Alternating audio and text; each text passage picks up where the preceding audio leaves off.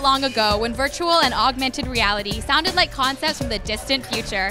But today, thanks to rapid changes in technology, VR and AR is becoming more prevalent not only in the way we're interacting with each other, but also with companies. Today I'm here at the VR AR Association's The Future of Branding event to learn a little bit more about how companies are leveraging VR and AR to really change the way they engage with their customers.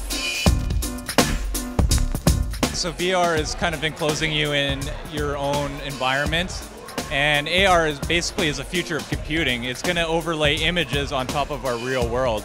So it's going to interact with that, and we're going to be, walking down the street. We're going to have Yelp reviews pop up. We'll have the menu pop up of restaurants, and we'll have lines painted on the road directing us to where these restaurants are. I'm a software engineer working on VR and AR. Currently, I work on developing apps for AR Core, and I recently worked on the app that was launched for a couple weeks ago for AR Core public launch.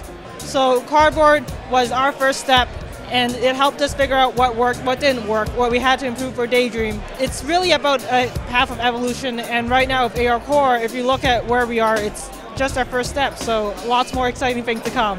We are a production agency. We help with brands from their beginning with the concept all the way down to the distribution. So I started way back a long time ago when this was really just an idea and some tools that you duct tape together. In 4 years, it's pretty incredible to see how fast the industry has grown.